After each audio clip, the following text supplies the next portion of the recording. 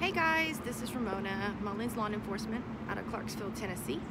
We are out in Nashville today doing lots and lots of mulch everywhere. So this property requires probably about 80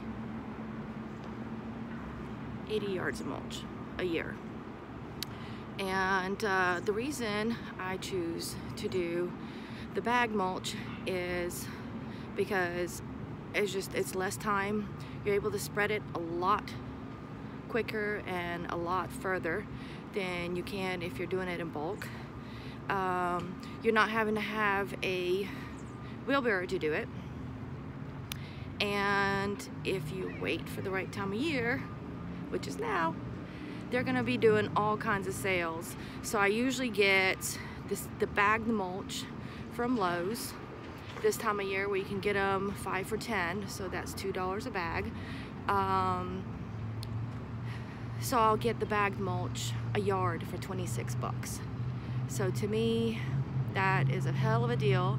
You can actually get them to deliver it to your site for a flat fee, especially if you're a business owner. It's like 20 bucks. You can't beat it.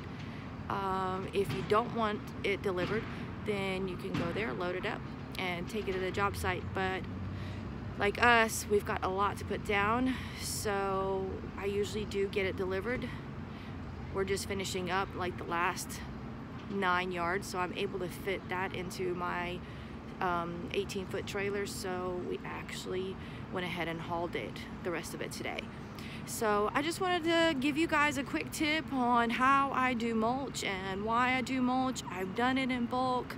It's pretty back-breaking, even with the tractor. You have the tractor come out and move it for you, but then that's an extra piece of machinery that you've got to haul with you. I feel like it's harder on my back because I'm having to push the bigger scoops of mulch from the tractor. So I hope that this helps you guys out, and we'll see you next time. Bye.